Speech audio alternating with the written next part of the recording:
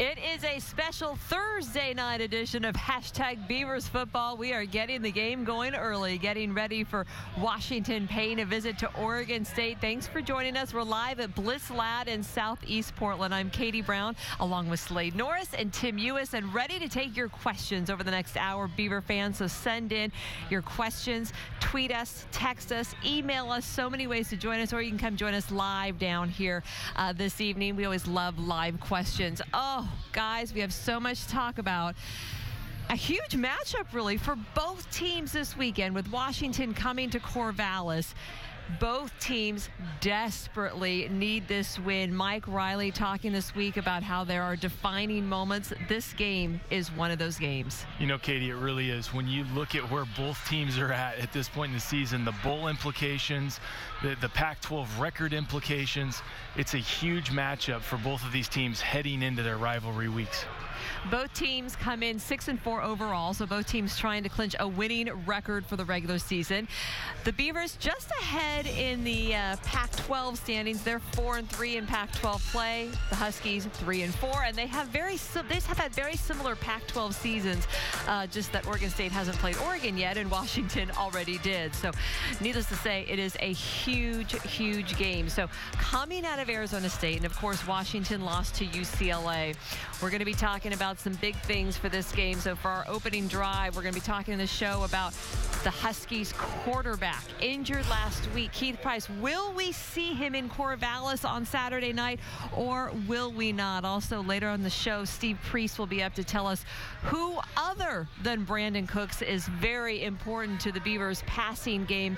And of course, we may look ahead to Civil War or bowl game and talk about some of the things still down the road. So even though the Beavers have lost 3 straight games, still a ton to play for. 8-4, a big difference from 6-6, and there is still a lot to play for in the season. So again, join us, text, tweet us, or email us as we take a look at this. What are the key things when you're looking at Washington right now this weekend that you think the Beavers have been thinking about this week to get ready? From defense, it's got to be a man named Bishop Sankey. I mean, he runs the ball like an absolute beast. I mean, with Marshawn Lynch up there in Seattle, I'm sure he tries to model his game after him. He's a strong runner, and he fuels their entire offense, especially with the quarterback possibly being out. We don't know that situation quite yet, but with him leading the charge, he's a hard guy to stop, and if we can do that, I think we'll corner their offense into a place they don't want to be. You know, they're trying to stop that offense, but also they have a very tough defense, Slade, and one of the best in the Pac-12 versus the run and the pass, and it's almost a vanilla defense from time to time. They don't bring a lot of pressures, but what they do is they play very sound, and especially in that man-to-man coverage on the outside. A lot of single high, which is a different look that the Beavers will have to really game plan for this week.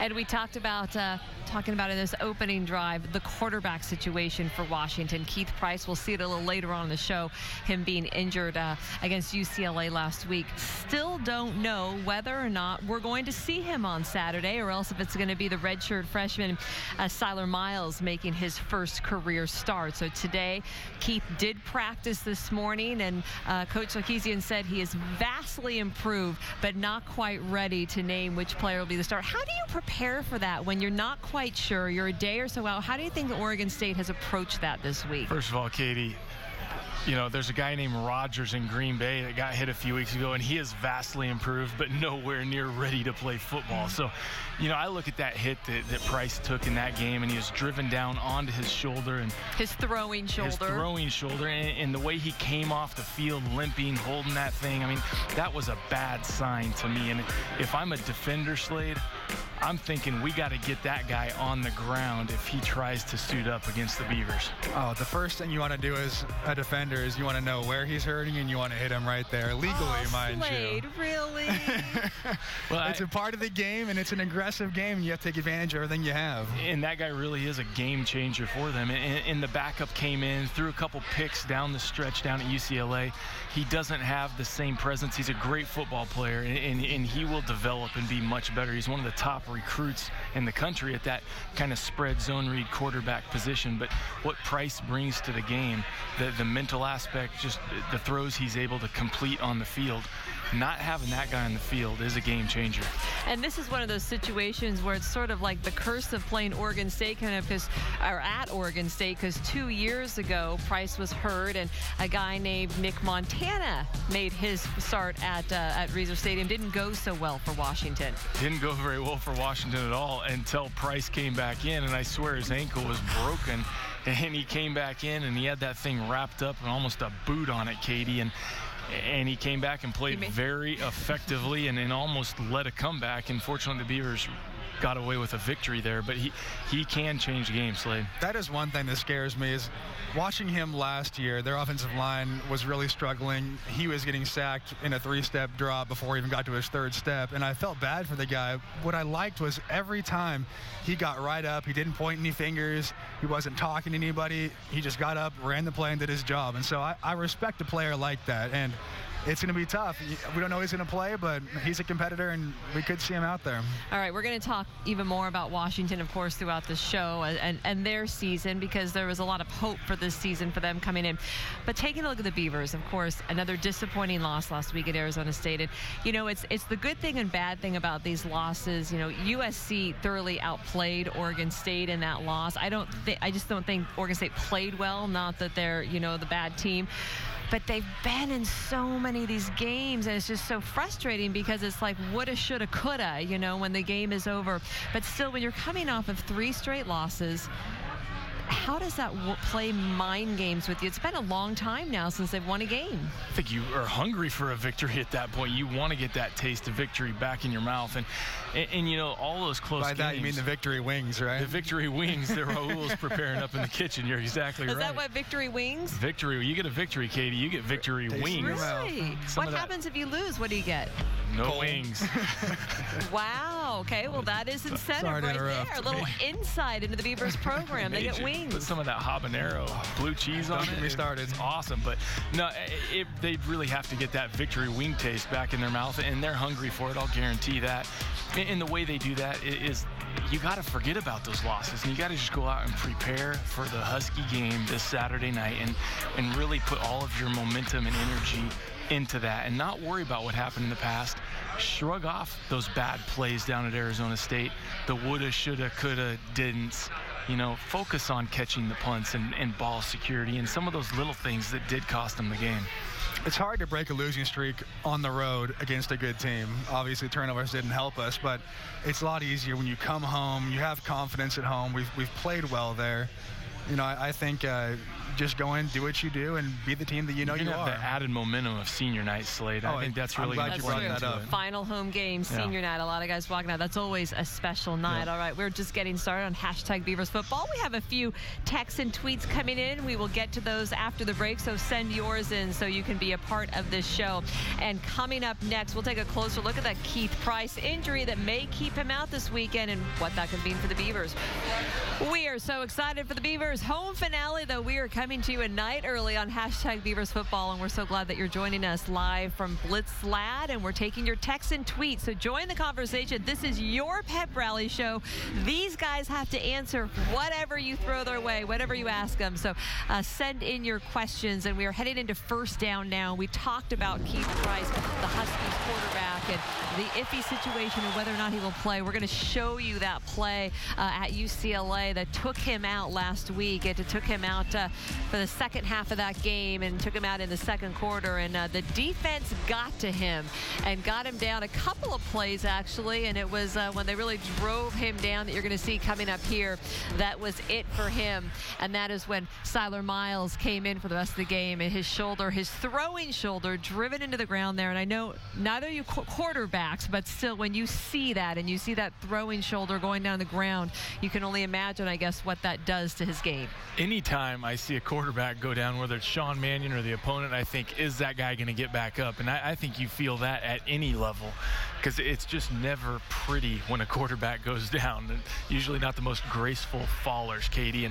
And the way he came off the field, pointing at that bicep and that shoulder, you had to know something was wrong. And I think they're covering it up a little bit, trying to, be a little deceptive that he's going to play, where I think he's going to come in as the backup. And if they need him to try to pull the miracle ankle that he did 2 years ago, he may come in and try to do that. Exactly, like 2 years ago, need him in the emergency situation, but you expect that Siler Miles will make his first career start at Reser Stadium. So when you have that, if you have a young quarterback, redshirt freshman, and that first start and coming in and proving himself, obviously, how do you approach that if you're the Beavers? If you're the defense and you see the new guy in there?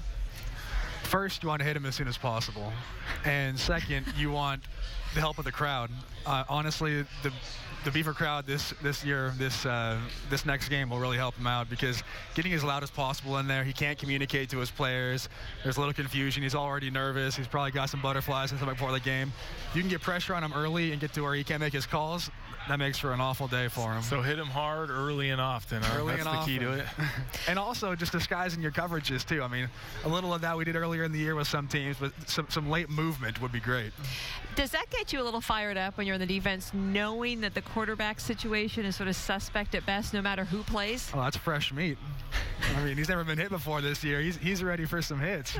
I never played defense in college, but in high school, I always felt that way. You have a chance to go after somebody that's inexperienced and really get after them, rattle their cage early. And especially, like Slade said, if Beaver Nation gets into it, they're bringing the noise, they're bringing the volume.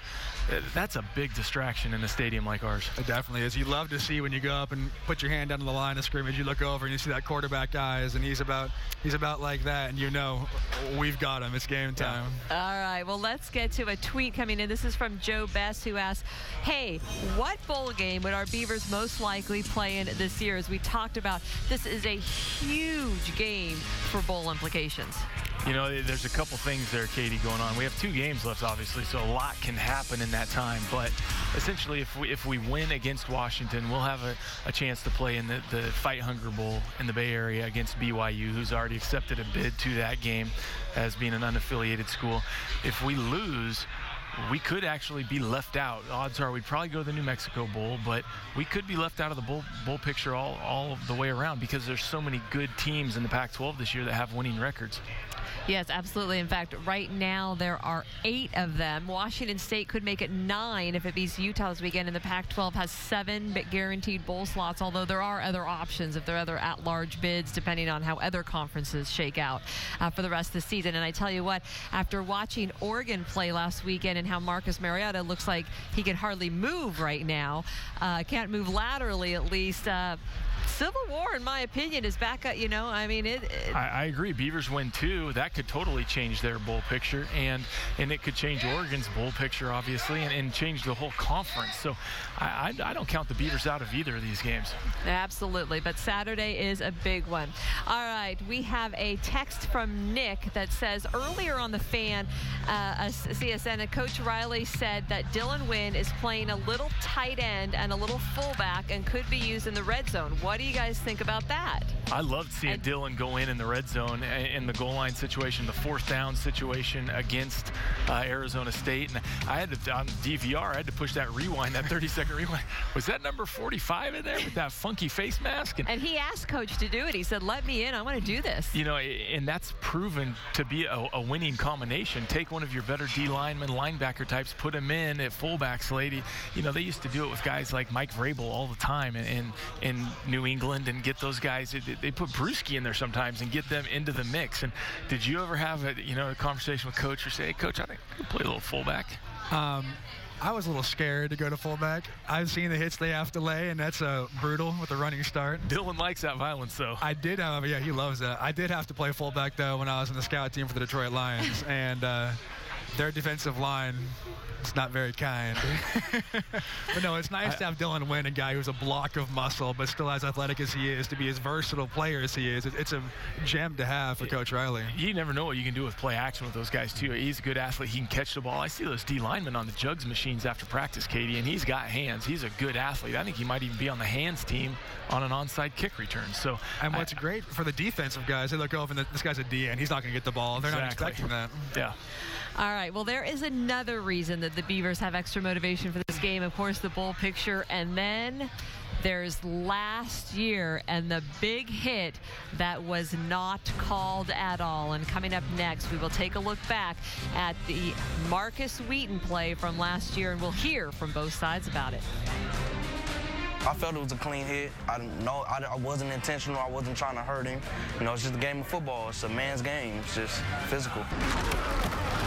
Welcome back to #Beavers Football. We are heading into second down now, and boy, we go back a year, and who will ever forget this? It was so tough to watch, the hit on Marcus Wheaton by the Huskies, and worst of all, no penalty called on it. Well, both teams are still talking about it.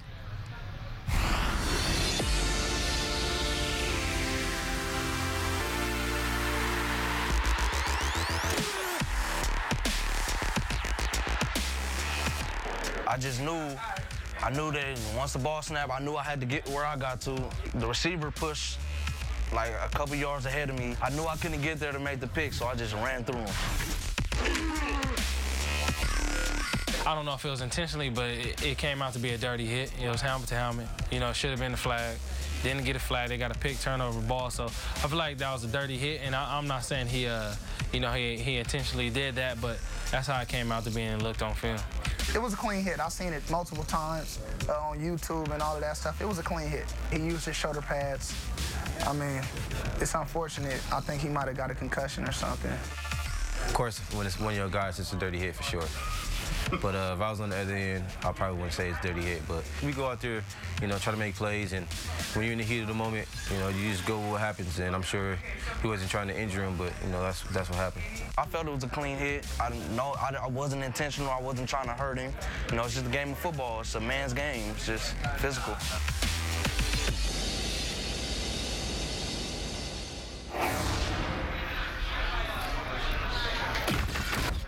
I can still remember how scary that was. It was chilling when it first happened, and the way Marcus went down and didn't move, I thought he was seriously injured. Thankfully, he wasn't and came back to play and have a great game the next week. But a shoulder pad hit? What? Were we watching the same play? I don't think we were watching the same play, Katie, because I've seen that hit in the NFL, and that's a $10,000 fine for the first offense. Second offense, it's double in Slade. You've seen those guys get those FedEx envelopes, and that was definitely a lead with the helmet. And you know what? I agree with what Shad said, too. Our defenders are going to try to take that hit. And right, wrong, or indifferent, it's football. It's a violent sport. It was an ugly play on one of our players, and we don't like that. And I think the Beavers are remembering that hit, Slade. Nobody's purposely trying to hurt anybody. It is a violent sport, like you said, but when you make a mistake and you know it is illegal, fess up to it and don't say it's coming from a shoulder pad. I mean, come on, buddy. We saw the film right there. And that happened early in the second quarter. And that game was huge in the Beavers season because they went in there, this great record. I mean, they're right in the prime of the BCS and ranked in the top 10, I believe. And then they take a loss at Washington, and it changes their season after Marcus Wheaton went out early in the second quarter after nearly having a big play there. So that was a huge play in the entire season, really. It really was a huge play when they're undefeated headed in there. And you know, you just look at it again, it's just a brutal hit. And that is part of football, and they're trying to protect against those things, Katie. But that's an ejection with the new rules that are in place for the NCAA. I mean, that he is no longer playing in the game, and he may be suspended for the next game. Okay, so that's a year ago. Marcus Wheaton has moved on. He's in the NFL. But do the players, I mean, how much have they talked about that this week? I know they talked on camera about it, but I mean, is that something in the locker room that they even think about now, or is that past is the past? You protect your family, and you don't forget something like that when they knock one of your guys down. You remember that, especially as a defense. I feel like you got to stand up for your own. And this series between these two teams has been violent. Back my junior year, we took out their quarterback, Jake Locker. Ooh, I remember Al that. Lava came down. Yeah. That was a legal hit, in my opinion. And, things happen. In my opinion. But things happen, and you know what? It just got to move on and keep playing. But it still leaves a little burning in there. I agree. There will be some chatter. It's going to be intense in that secondary. I'll promise you that, Katie, because I've been around those types of events where in the NFL, Slade, when you're playing a team in your division and you play them the second game, that second game is always brutal with trash talk in that secondary with the linebackers, wherever that incident occurred. So they will be getting after it, and I'd expect that he's a bit of a marked man. They're not going to let him get a hat on too many, ball carriers. Yes, well, if you would like to chime in, add your 2 cents, or ask these guys a questions, join the conversation here on Beavers Football by texting, tweeting, emailing. And we have a live guest, Ben, down here at Blitz Lab to ask his question in person. Ben, what are you going to ask the guys? I was wondering if Mannion had a second choice for who he would pass to. I know Cooks is great, but I was feeling like he would have so much more of an offensive advantage if he added a second receiver. He had one. He's hurt. Ben, good observation. 327 passes by Sean Mannion, 100 to Brandon Cooks. He could break the all-time Pac-10, Pac-12 record by the end of this season. As far as other receivers, Richard Mullaney has almost 50 balls. Connor Hamlet has almost 50 balls. He lost Cummings. Caleb Smith has stepped up in that role.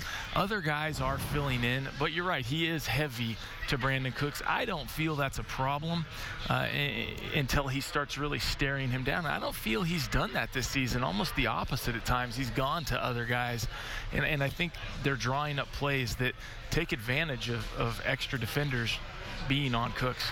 And I don't feel like a lot of his interceptions that he threw were to Brandon necessarily. It was spreading out to the other guys. And he really has been hurt with the injuries, with the tight ends going down, with Cummings being out. His options are a little limited. But as we're getting everybody back, I think he will spread it out a bit more. But Brandon is such an asset. I mean, you've got to get him touches however you can. Hey, there's a couple games where I'm like, we're not getting him the ball enough. Against USC, I'm like, find that guy. But we didn't really talk about Cummings much earlier. I mean, how much has that loss affected the Beavers? The slot receiver that knows how to run those nifty routes, those crossers, those shallows, is like gold, Katie, because they're few and far between when they understand their role and they don't want more of a role. Cummings was very satisfied with his role as somebody to block every play downfield when somebody else caught the ball, and to catch a ball in third down situations and be a target, a viable target with good hands. And he really understood what he was there for. I look at a guy like Rob Prescott from back in the Fiesta Bowl era. Mike Cass had that role for a little while when he first started out. Cole Clayson at Oregon State. So there's always kind of been that guy that plays that slot position, and he did a very good job of it. And it's Malik, started filling in last week. They got him several touches in the game, and he played well. But from your perspective, Slade, as a defender, when you bring that third receiver in, what does that do to the defense, especially a guy that can catch the ball?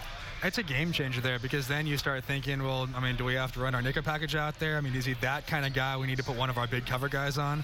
And with my senior year, we had Shane Morales. I mean, I think he led us in touchdowns from that position. And he'd come home after every game getting these huge hits, running across the middle, landing on his head. He'd be walking all like this the next morning, but he'd do it every time. That's what comes with position. And Cummings did a great job at that. And it's a special guy that can run across the middle, Katie, and take that hit from a linebacker and secure the ball and hold on to it, as you said.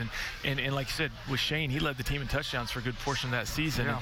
And it changes what the defensive coaches are doing. They're up in the booth with binoculars looking at the personnel running in and out, trying to figure out what personnel they need to exchange for. So it really does change the game having that slot receiver, and I think Malik is growing into that position. All right, well, it hurts just thinking about being the guy to run through the middle and just be there to get hit. All right, still to come on Beavers Football, Steve Priest will be up and tell us about a guy who should be getting more catches for the Beavers and how that would help. Watch Sean go to the outside, Connor Hamlet's size and his length make that an easy throw. Welcome back to Hashtag Beavers Football. I'm Katie Brown along with Slade Norris and Tim Ewis. And in the first half of the show, we talked about, well, how we're not quite sure who's going to be playing quarterback for Washington this week after Keith Price injured his throwing shoulder last week. Back at practice today, but still no starter name. So will it be a kind of injured Keith Price, or will it be a redshirt freshman Siler Miles making his first career start in Corvallis this weekend? And we also talked about the Beavers and other parts of Washington game that they're going to have to count for. They have the best running back right now in the Pac-12, who is the fourth leading rusher in the nation with nearly 1,400 yards and 14 touchdowns in Bishop Sankey. So a lot to focus on. And as we head now into the extra point segment, we are going to take a look at a closer look, Steve Priest, who is getting the ball more and who really helps the Beavers when he does get it, and that is Connor Hamlet. Here is Steve Priest.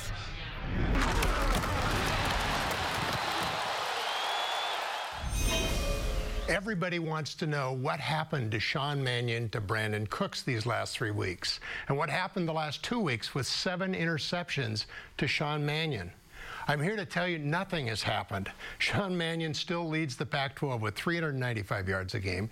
He's got 33 touchdowns and 10 interceptions. That's a marvelous ratio so far. He's throwing the ball at 67, 68%, and he's doing a great job of reading his progressions. Brandon Cooks, on the other hand, leads the nation. He's got 100 receptions. He's leading the nation also in yardage. He's got 10.1 catches per game, and if he continues on at that pace for 2 more games, he sets an all-time Pac-12, Pac-10 record for season receptions. It'll be 120 over Marquise Lee, who won last year's Blitnikoff Award, and that's an award that Brandon was a semifinalist this week, just named. Oregon State's problem in the passing game has been injuries more than anything else. They lost Kevin Cummins, a great receiver, senior. He could get in the cracks. He could get in the seams. He knew what to do in the third down situations and inside the red zone. They also were missing Caleb Smith, and they had Connor Hamlet gone off and on for 4 weeks. When they came back, the Beavers played really well, and Connor Hamlet was the first Beaver besides Brandon Cooks to get 100 yards in a game. Last week, 119, 9 catches. We're going to take a look at how how Connor gets those receptions. He does it with skill, he does it with size, and he does it by taking advantage of Brandon Cooks. This is early in the year. It's Eastern Washington. You saw the 2 backs. There's Brandon Cooks, and here's Connor Hamlet right next to him. He's coming in motion. Short yardage. Here comes Connor in motion. He's going to take a brush block. He's going to go right at the safety, fake to the safety, and the safety is going to make a play on the ball. When he makes a play on the ball to make the tackle, look at Connor. He's wide open. Easy target for Sean Mannion. Second one against Washington State a little later in the season. You see Sean right there? It's a 1-back. He's going to fake it again. Connor, in this case, he's on the outside. He's a Y-back. He's going to go down the field, take advantage of Sean rolling to the outside, give Sean a better angle at a great big body. Watch the play fake. Watch Sean go to the outside. Connor Hamlet's size and his length make that an easy throw. It's tremendous to have a 6'7" receiver. This is my favorite, though. Take a look at this. That's Brandon Cooks, and right inside is Connor Hamlet. The safety and the corner, these 2 guys are going to be tied up, and they're going to say, we're covering Brandon Cooks. And they make a horrible mistake in doing that. And this is the kind of thing that Oregon State's receivers are able to take advantage of. The emphasis the defense places on Cooks. When we see this close-up of this long touchdown to Hamlet, you're going to see the real humor in this situation. Corner, safety, they both jump it to the inside. Easy play for Connor right there, and it's an easy touchdown. If the Beavers continue to dish the ball out to the other receivers, get Storm Woods, Teron Ward involved, and if they can cut out the turnovers. The first 7 weeks of the season, the Beavers were at 6-1, and they were plus 11 in turnover margin. The last 3 games, they're -4, and they're 0-3. It's huge. Get rid of the turnovers, and Sean Mannion, be Sean Mannion, and Brandon Cooks and the other receivers play the way you've been playing. You'll win this football game against Washington this coming Saturday.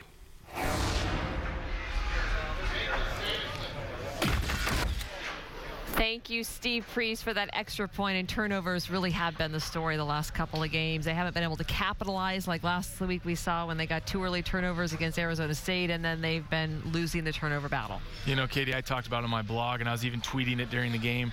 The turnover battle was going to be the difference. I said the Beavers had to be +2 in the turnovers to win, and we started out, all of a sudden we're +2, and I'm like, oh, well, they better win, because that's what I said.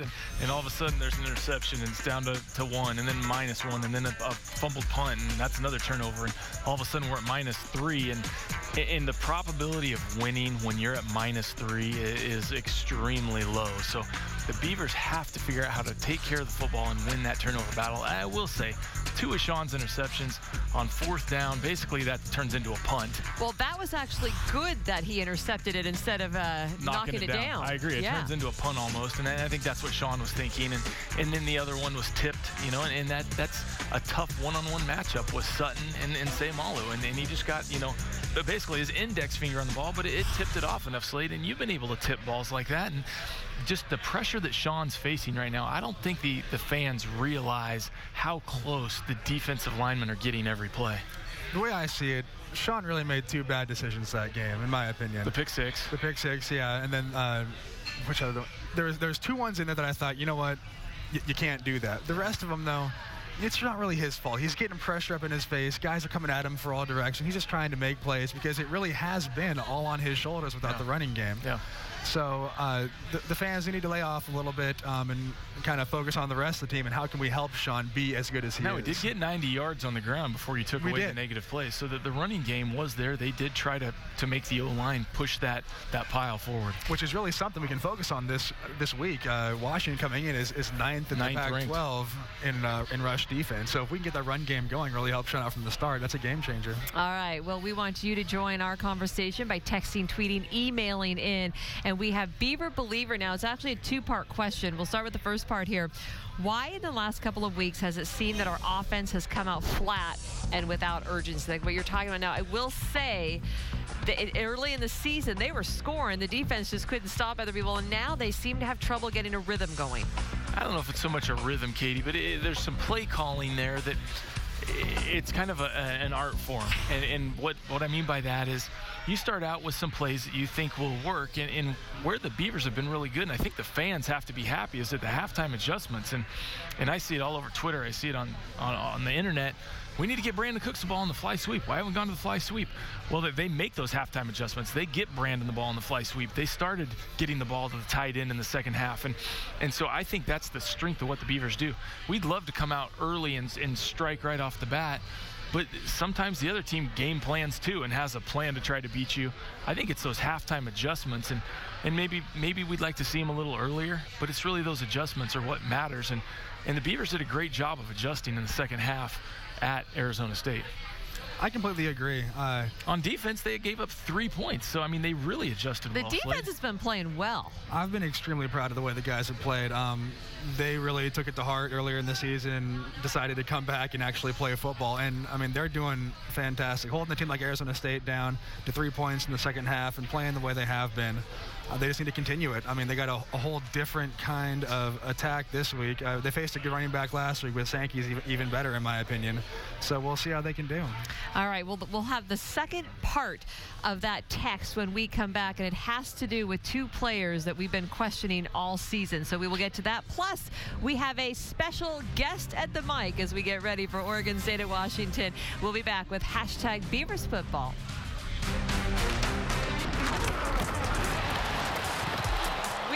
Glad you're with us on this special Thursday night edition of #Beavers Football. Here is the second part of the text that we talked about before the break from Beaver Believer. Do you feel that Cooks and Mannion will both be back next year with unfinished business? You know, guys, it seems like just a few weeks ago we were talking about Heise Mannion, and he was in that conversation, and Brandon Cooks, and will both these guys go to the NFL? What are your thoughts now through at this point in the season, through 10 games? You know, before the 3 losses, if they'd have won those 3 games and had kind of that streak alive and kept putting up those numbers, I think there was a strong story for them to leave for the NFL. But I do believe they have unfinished business, Katie, and I think Beaver Nation is excited to hear that. They're both obviously very good, very talented players. I think it's going to be interesting to see what Brandon decides, especially if he wins the Blinokoff Trophy, just based on what happened with Marquise Lee this year and the injury that he sustained early on in the USC season. So Brandon has really proven himself. I think Sean's going to want to come back and show that his decision-making will again go to the next level. I agree. You stole my statement there with the Blitnikoff. But yeah, Sean has played amazing, but he's made some decisions. I think he wants to come back and show another year of making, all great ones. And so. I think this team knows there's something special there. They just have to put a full game together. Every week it's offense, defense, special teams, and 2 of the 3 seem to shine, or last week really 1 of the 3 shined, and they got to put that full package together, and then they have a chance to do something very special. And that's why it's been so frustrating at times, because you walk away 2 of the last 3 games thinking it could have gone the other way. Very definitely could have. Okay, we have a special guest now. There's a guy that we all know who played for Oregon.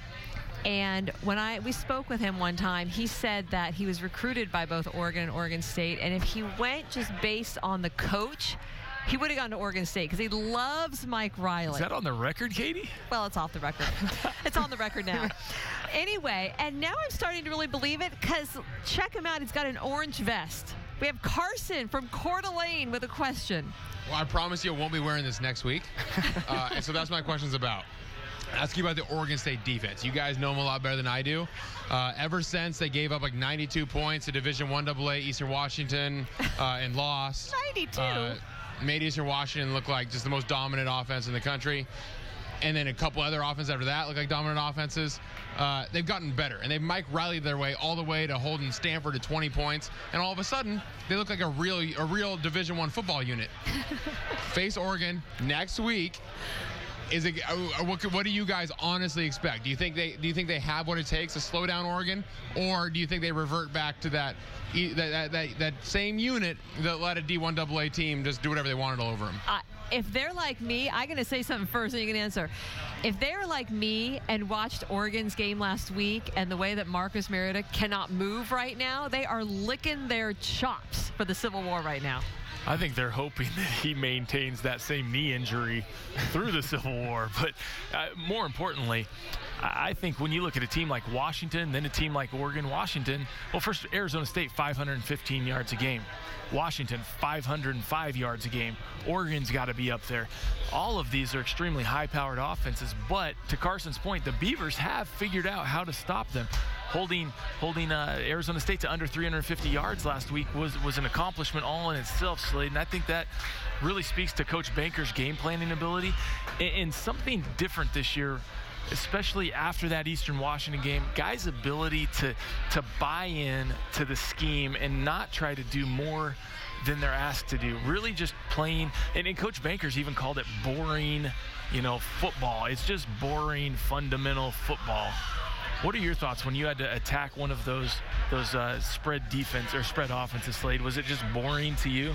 Well, I got to say first, that color looks a lot better on you than that ugly green. You do look good in orange, Carson. I mean, it makes you look almost handsome. So. I can't help it. I look good in.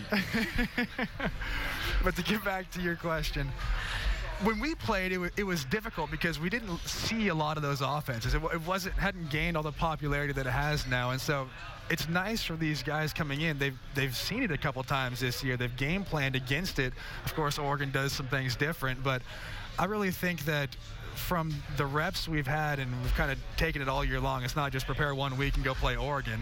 I think we'll have a lot more success. And plus, I'm not going to lie, I believe we're a more athletic team now than we had back then. We got some guys playing linebacker that can really run. We kind of speed all over the game there, so when they isolate us one-on-one, I think we'll be able to handle that. Plus, a hobbled quarterback will always help. Well, I will say Oregon State's defense has stepped up. It was a little scary early in the season, wondering what's happened to these guys and are they going to come to the party, but they really have. I think part of that too, Katie, is the ability to game plan, and Coach Riley's staff and Coach Banker especially. And I don't know if the fans really appreciate how difficult it is to prepare for a team like Eastern Washington on a very limited amount of film and put a good game plan together. Further on in the season, you have every Pac-12 game now when you go up to face Washington, when you go up to face Oregon. You just can collect so much more information and data with the computer systems that they have available, and we've heard Coach Riley talk about that before, and you can put a really solid game plan together based on what they're actually doing, not guessing off what they can do from the year before. And so to me, I think we can have a great game plan against Washington. They're going to do all kinds of things, Katie. They like the unbalanced formations. Coach Sarkisian is very creative in what he does offensively, and it's honestly totally different than what Oregon does. They go back to the pocket passing against Washington. They do some spread rollout stuff. They do the pistol. That's not really an Oregon bread and butter running pistol. So I think they're very different offenses, but they have that same explosive ability. To get back a little bit with what you were saying with just doing your job with Coach Banker, with my senior year, we did not play well at the beginning of the season. We lost to Stanford. We got killed by Penn State, and I was guilty of it. I was trying to do more than what was asked of me. I was trying to fill my gap and for the linebackers behind me because I didn't necessarily completely trust the whole team. And so with that, just doing your job, just filling your hole, it might be boring at some times. You might just not make the huge play, but you do your job and you'll win the game. All right. Well, when we come back, it is the Standard TV and Appliance what to watch for against the Huskies. Plus, Tim and Slade will give you their predictions for the final outcome of the game. It is time for the Standard TV and Appliance what to watch for against Washington at Reser Stadium come Saturday. Final home game. It is senior night. Huge matchup for bowl implications. Beavers looking to clinch a winning record for the season. A lot at stake. What are we watching for, Slade? You know, UCLA found a weakness with Washington's offense. The weakness is defensive players. The first 5 touchdowns scored were from a past linebacker and defensive end. 5 touchdowns. So the key to this game, Dylan Wynn, defensive end, coming in on offense, fantasy points, boom. You heard it here first. That's more Homer than me going for tight ends every week. He's saying now play the defensive players on offense. I do like it, though. I like Dylan Wynn playing that fullback position. That'll be fun. My key to this game, Katie, is looking at what Washington's been able to hold their opponents to 380 yards on the average, and the Beavers have almost held theirs to the same, around 380 yards. And my key to this game is Sean Mannion throwing for 380 yards against the #1 pass defense in the conference. And I really believe Sean's decision-making will improve, and he can throw the ball, air it out. I'd like to see him go for 350 plus. And if he gets that 380 mark and breaks their average, defensive stopping point, I think the Beavers have a great probability of winning this game. One thing have not pointed out, that Washington has not won on the road in the Pac-12 this year. They are winless on the road, so hopefully the Beavers take advantage of that in Corvallis. The fans are nice and loud to make it a nice senior night. One part of the game that we haven't talked about yet, for the 6th straight game, the Beavers will be playing a night game. Unbelievable to have that many in a row. And Mr. Beaver State texts in, from a player's perspective, when playing at home, does one prefer day or night games? I think it's really a personal preference. Some guys like the day to relax in the hotel, to get to watch some of the other games and see how those things play out. And some guys just hate being in the hotel, have butterflies all night long, can't wait to get out there and get it over with and go have some fun. Me personally, I like sort of the afternoon-ish games. Get a little sleep in there. You don't have to wait too long in the hotel before you get to go play. The 4 o'clock game? Yeah, I mean, those were okay. Even the 1 o'clock game, maybe. I liked those. What about you? I liked starting the game in daylight, finishing the game, coming out of halftime and having it be dark and the lights on and it's Saturday Night Lights and you're ready to go. And the other thing, Katie, is it seems like these games keep getting later and later and later. 7:30? 7:30 start. But more importantly, a home game, I didn't care what time it was. because you're at home. The ones that are tough are those night games on the road where you have to fly back. I mean, the team's getting back at 3, 4, 5, 6 in the morning from these long road trips. And so a home game, it doesn't bother me what time to start at as a player. I kind of enjoyed some of those night atmospheres. Well, if nothing else, they're used to it by this point because it has been a long time back in September since they have played a day game, believe it or not. All right, well, thank you so much for joining us for this special edition of #Beavers Football before Oregon State takes on Washington. We'll be back next week on Wednesday night, the night before Thanksgiving, to get you ready for the Civil War. So join us then. We'll see you. Thanks for joining us.